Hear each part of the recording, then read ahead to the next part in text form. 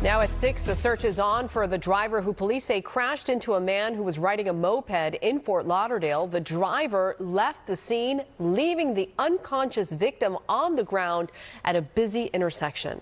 Thank you so much for being with us tonight. I'm Alina Machado. And I'm Chris Hush. Parts of that video very difficult to watch, but there is more here. Let's get right out to NBC6's Kim Wynne, who joins us live from where all of this happened. Kim, the victim had a lot to say. Yeah, that's right. And we just spoke with that victim who says that he is still in pain days after getting knocked off of his moped. Surveillance video shows the driver speed off and just leave him there. Like you guys mentioned, we're about to show that video.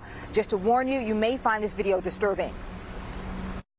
One second I'm there, the next second I'm on the ground. Alexander Romanenko says that's all he remembers after being hit by a car while on his moped, the impact knocking him to the ground. All I remember is everybody around me getting out of their cars, and then the paramedics putting me onto the stretcher to the hospital.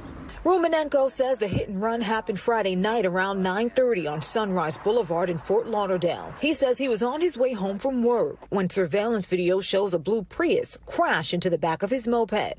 Romanenko hits the ground. The driver of the Prius never gets out of the car, but instead switches lanes, then speeds off. It hurts because I can't believe someone would just leave someone else there like that. Romanenko says although he looks okay from the outside, he says he has bruises and sprains all throughout his body. The whiplash is pretty severe up and down the neck.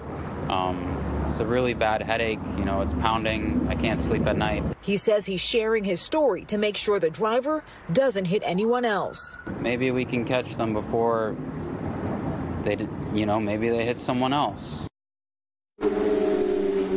And the crash is still under investigation. Anyone with information should call Fort Lauderdale police. For now, we're reporting live from Fort Lauderdale. Kim Wynne, NBC6 News.